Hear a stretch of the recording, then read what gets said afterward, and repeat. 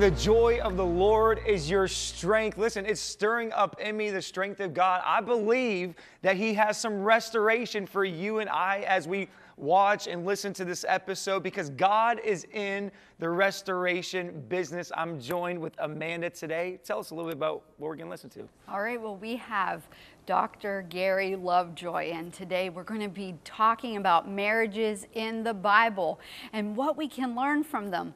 Well, we'll be joined in just a moment, by this awesome marriage therapist and author, Dr. Gary Lovejoy, and he has some key advice to attaining a long-term, happy and successful marriage. Matt, did you ever realize that the issues in marriage are timeless? Oh my gosh, it's so funny. I know we were talking about this earlier, but going into marriage, I think sometimes we don't think about kind of what we're getting into, in a sense. Like, obviously there's the highs, but then there are those times, the lows. So I'm really looking forward to today.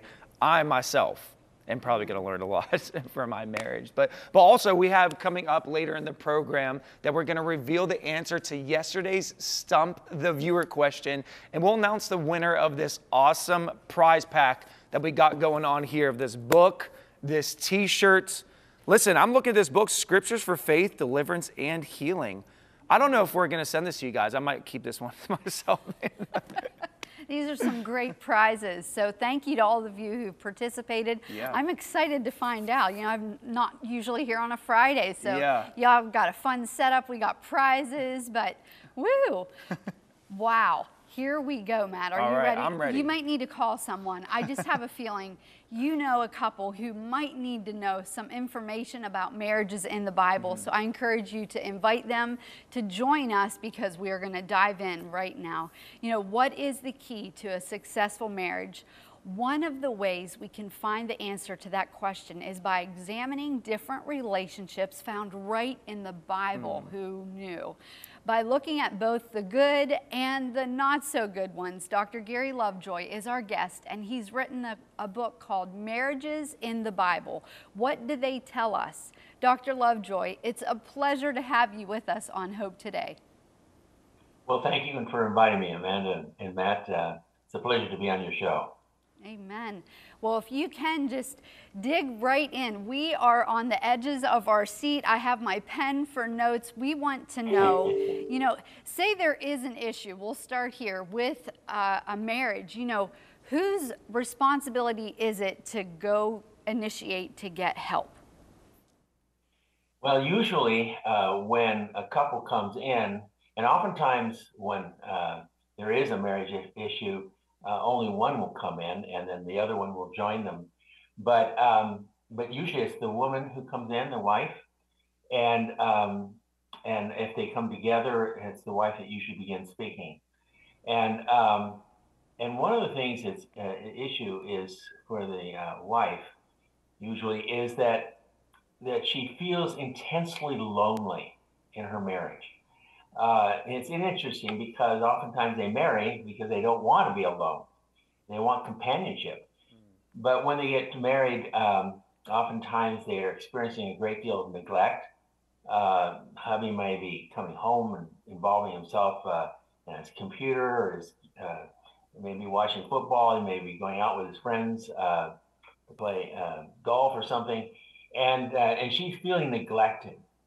And he's been intensely involved with people all day. Maybe she hasn't, especially if she's at home with the children. She's talking to children all day, doesn't have any adult language going on. So she's hungry for connection, and he does not give it to her. And so she becomes increasingly unhappy. What happens then, and this goes right to her issues of sense of importance. She wants to feel important in her husband's life.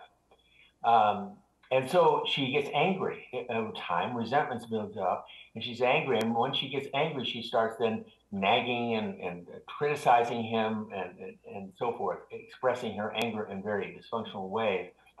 Oftentimes women are socially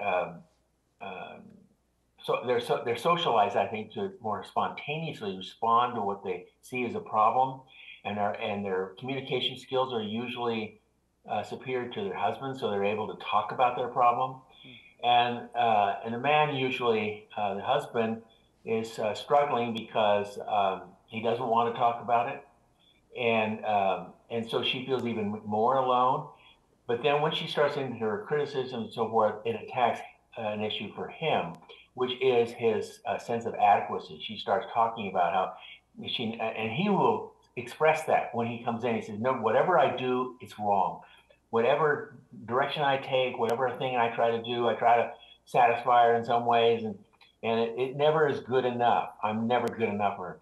And he's really expressing the fact that I never measure up in my marriage. And she reminds me on a daily basis. And it goes right to the heart of his sense of adequacy, which is extremely important for a man.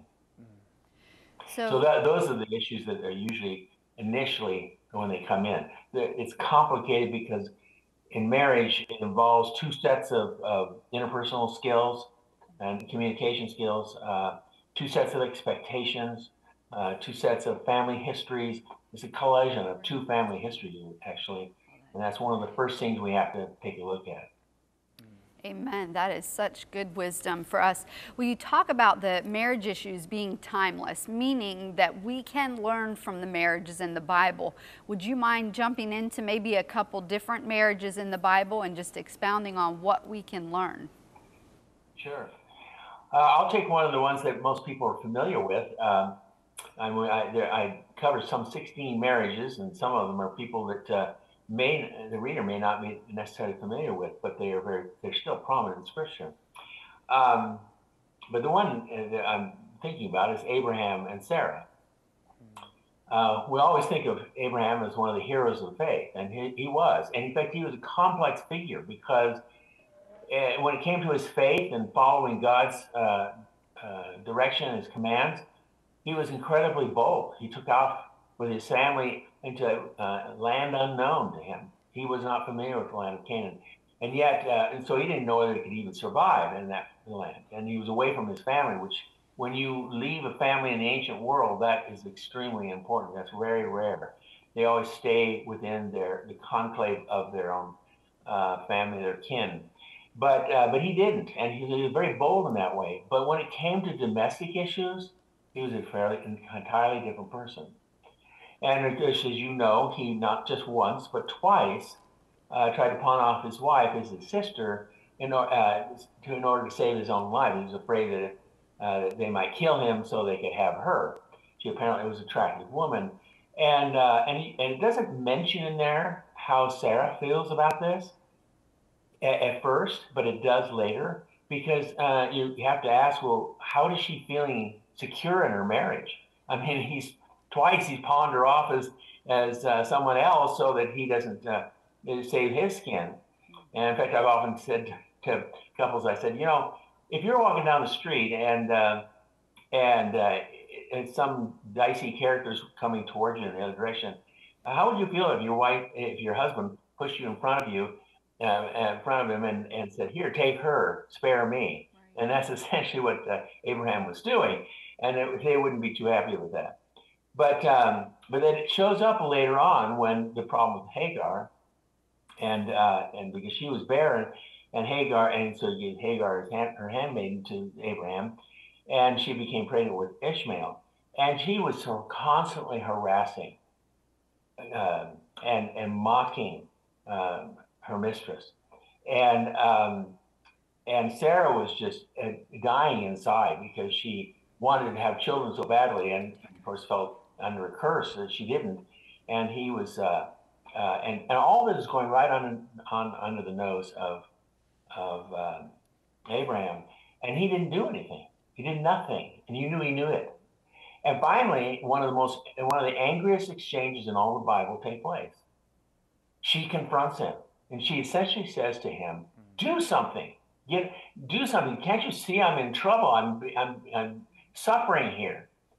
And so do something." And what was his answer? Classic answer, essentially kind of like Pilate washing his hands. He said, "Well, do with her whatever you wish." Well, she was angry, and of course she didn't handle that well, and she began mistreating Hagar. And what happens? Hagar runs for her life and takes her child with her. And so then Abraham has to then get up and go and rescue her, bring her back. All of that could have been avoided if he had just dealt with the problem, but he didn't.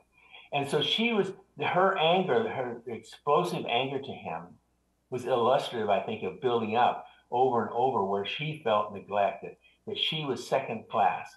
And and she finally, that boiled over the surface. And so it was a sad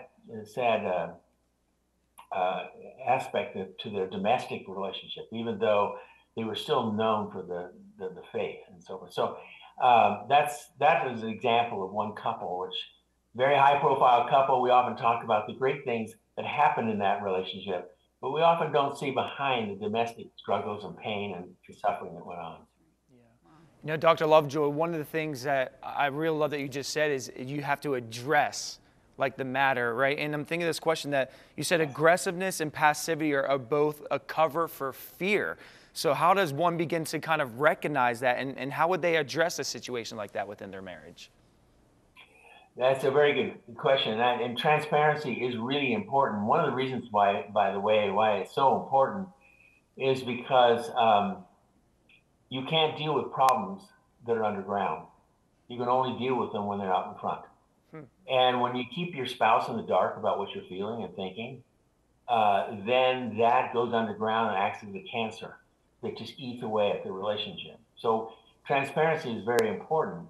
And it's illustrated in a number of these cases that are covered in Scripture.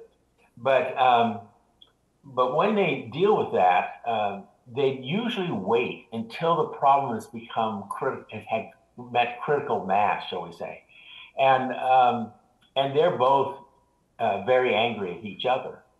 So the chances of them really dealing with it effectively are fairly low. As a matter of fact, oftentimes when they come in, they're problem centered, and the therapist's job is to try to move them to become solution focused. And most times, the reason that they're not solving their problems is because they are so fixated by the problem that they keep repeating the complaints that they have with each other, which only increase the feeling of alienation between each other. And so they don't know how to get out. And so many of them get stuck in ruts. I mean, really negative ruts, and they can't get out of them. I don't know if I have the time, I might share an example of what I did with a couple exactly in this situation.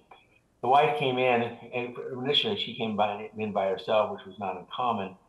And she began talking about the fact that they had arguments every single day for 5 years. I don't know how they handled, and they're still even together. But anyway, they were talking, she was talking about it. I said, well, what's going on? And she said, well, when he comes home, he hates his job and he takes it out on me, and he comes home and he just loads into me, and he just really lets me have it.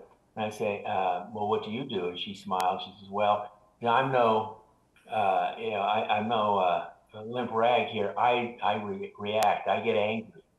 And so then we end up in knockdown, drag out battles. And he said, some of them are just absolutely ugly until we're just exhausted. And this is how it goes on night after night after night. And so I looked at her and I said, one of the problems you have is too much predictability in your relationship. She looked at me like, that's my problem? Too much predictability. I reframed it for her because I wanted her to see something. And so because you have to break up this almost mesmerizing pattern that's destroying the relationship. So I told her, I gave her one instruction. I said, what I want you to do is on the way home, get a squirt gun and fill it with water and put it in your purse. And when you do, and have it with you at all times. And then when he starts in on you, because he can predict what you're going to do, right? Because she said, "Oh yeah, he knows I'm going to attack back." And he says, "Well, this is the way I want you to change something." So instead of arguing with him when he comes home, just reach in your purse, pull out your squirt gun, and squirt him between the eyes and run out of the room giggling. Do you think you can do that? She says, yeah. He said, will that surprise him? Do you think that'll be different than what you normally do? She said, oh yeah, very different. And so she did. And so I gave her that instruction. She left. She came back 2 weeks later and she was radiant. And she said, I just want you to know my husband's waiting out in the waiting room. He wants to join us. And I said, oh, what happened? She said, well, I did exactly what you said. She said, I got a squirt gun, I filled it with water, and he came home, and sure enough, he started in on me, and I started, and then I suddenly realized, oh yeah, that's right, I have an auto gun. So she said, I reached in, grabbed it, shot him, and ran giggling out of the room. Except one thing she said I did do. I looked over my shoulder to see how he was responding. He said he was standing there with a totally flummoxed look on his face, like, what was that all about, with water dripping on, but it sure stopped the argument. She said, oh, at least it stopped the argument. And so the next night, same thing happened. Third night, exactly the same thing began to happen. And so she reached in and grabbed her pistol, and she whipped around, give him a squirt, and she was looking down the barrel of his water gun.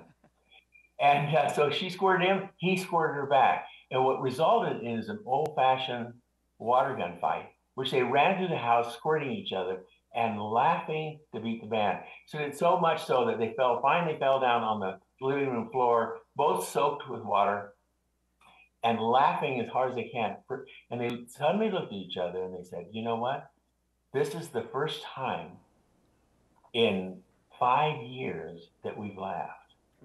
And they were first attracted to each other because they were so good at having fun together. But they had lost the joy in their relationship. And they suddenly realized what they were losing and had lost. And so then they were serious about doing something about that. And they came in, and I worked with them for about 6 months, and they had a marvelous relationship when we're done. But the key was not the squirt gun. It was just anything that would break up that pattern that was so destructive in their marriage. And that's one of the things that you want to do, is begin to build a change that takes out that commonality that is so destructive to the relationship, and to make you introduce some level of surprise that breaks it up. So that's an example of how we tackle some of those things. This was absolutely enjoyable to hear. I think I may go purchase a squirt gun and have a little laughter and joy. But thank you so much, Dr. Lovejoy. You truly brought joy to us all and much hope within our marriage relationship, and we appreciate you. Thank you so much. I sure appreciate you asking me to join you in your show. Thank you. Well, stay with us, because when we return in 60 seconds, we will announce the winner of yesterday's Stump the Viewer. Plus, we'll take a look at a scripture that talks about the significance of marriage, and will also minister to your needs. We'll be right back.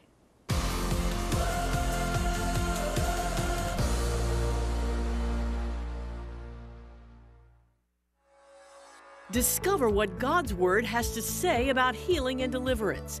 Best-selling author John Eckhart makes topical Bible study easy with his new book, Scriptures for Faith, Deliverance, and Healing. This handy reference is for those who want to have a greater understanding of healing and deliverance to incorporate God's Word into their prayers. Eckhart also includes targeted commentary to highlight key scriptures and life application. His spirit-filled perspective will enhance your time in God's Word and encourages the spiritual disciplines of memorization and meditation. Request Scriptures for Faith, Deliverance, and Healing as our thank you gift when you support Cornerstone Television this month. Request your copy today. If you want to strengthen the ministry of CTVN, share your best gift by visiting us online at ctvn.org/donate or call us at 888-665-4483. Thank you for your partnership. Hope happens here.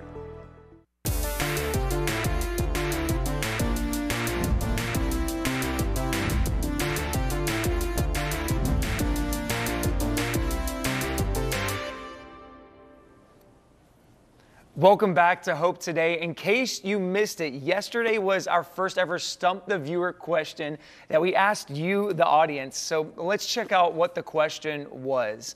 It was, who was Saul's first missionary companion? And your possible choices were A, Peter, B, Ananias, C, Barnabas, or D, Silas. All right, Amanda, before we reveal this answer, what do you think it was? I'm going to go with Barnabas. Barnabas. And it was Barnabas. See, it looks like 75% of you got it right. Good job to everyone who did. So, okay, let's find out who the winner is. And it is Jan Hopkins. Jan, congratulations. You are the winner of this awesome Cornerstone t-shirt and this book, which is going to be hard to pry out of my hands because I kind of want this one. But congratulations to our winner, Jan. Listen, Amanda, we got to talk a little bit about this whole conversation, but I want to start here with a scripture in Matthew 19, verses 3 through 6. It says, "And Pharisees came up to him and tested him by asking, 'Is it lawful to divorce one's wife or for any cause?' He answered, 'Have you not read that he who created them from the beginning made them male and female, and said, therefore a man shall leave his father and his mother and hold fast to his wife, and the two shall become one flesh. So they are no longer two, but one flesh. What God therefore has joined together, let man not separate.'" I love this scripture, man, and I think a lot of times we know it's heard, in a wedding ceremony, right? But it's heard because it holds truth. Like, man shall not separate. But, I kind of like this at the beginning when they're the Pharisees are testing Jesus, Isn't like marriage always a test? Like something always tests us in our marriage. It's so true. And I loved, your heart that you said, like, going into marriage, do we have right expectations? Because a lot of times you don't realize what you're bringing with you. And I think Dr. Lovejoy talked on that. These are two sets of behaviors, that people are coming together, but you're coming with your own household junk, so to speak. You know what I mean? Like that you have to purge through and become one, and that is a process.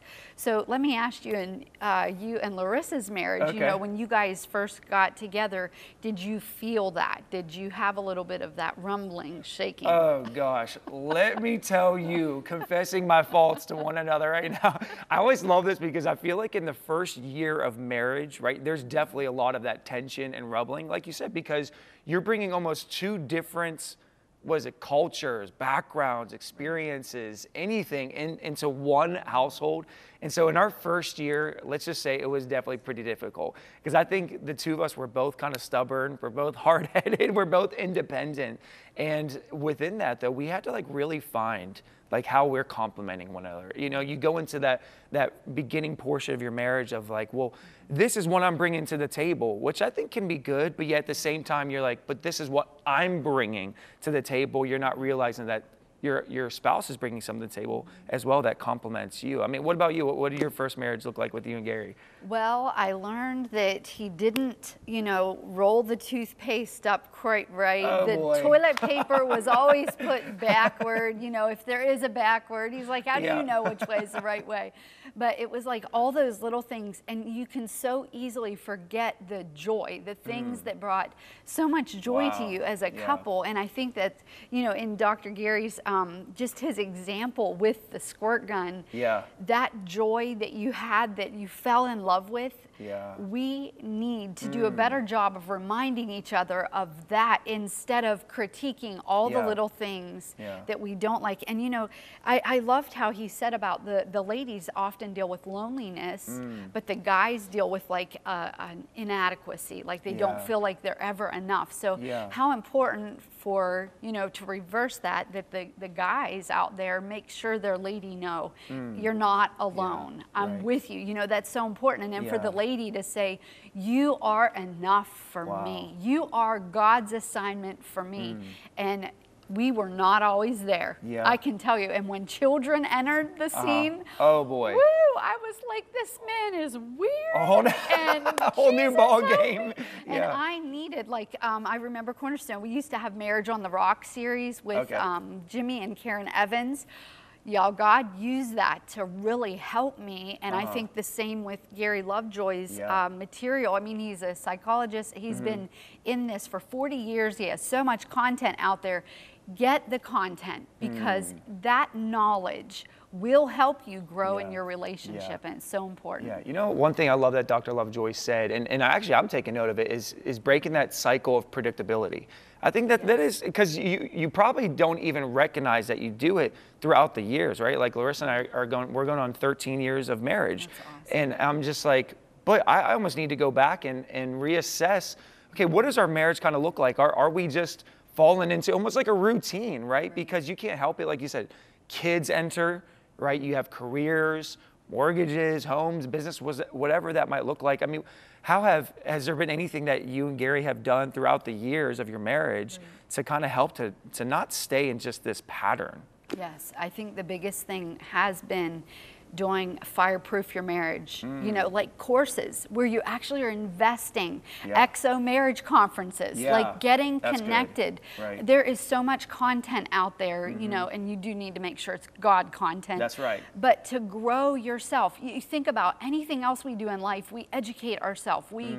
But for some reason, we don't feel the need to educate ourselves when it comes to marriage, and yet it's the most important, other than your relationship with God. Marriage is the most other important here on earth, relationship. So take the time to invest, because God desires to have that joy in your relationship. And to be honest, if He isn't the center, y'all, we are a hot mess, and we need Jesus to be the center. Well, any words you said, you have a lot of people in your life right now that are engaged and ready to take the plunge into marriage. What would your advice to them be? I think your key word was just perfect. It's just investing. Like, so it has to start with us personally. You have to invest yourself in the Word of God. Invest in your heart, your mind, your spirit, your soul, a revelation of the love of God. If you don't understand the love of God for yourself, then it's going to be quite hard to love that other individual, right, who's only flesh and bone, who's going to test your patience, you know, test everything about you. But it starts personal. I think in investing in yourself first with the Word of God, and out of it will become a fruitful marriage. Amen. And we encourage you today to have that transparency with the one that God put in your life, because that way there's nothing in the dark. And open your heart to that. Like, this is the person that God chose for you. And if you're not married yet, God has someone, if that's in your heart, or whether you're single, He desires to use you for His kingdom and glory. But transparency is such an invaluable part of a healthy relationship. Well, we pray that this program brought you much hope today. Be spontaneous. Go get your water gun.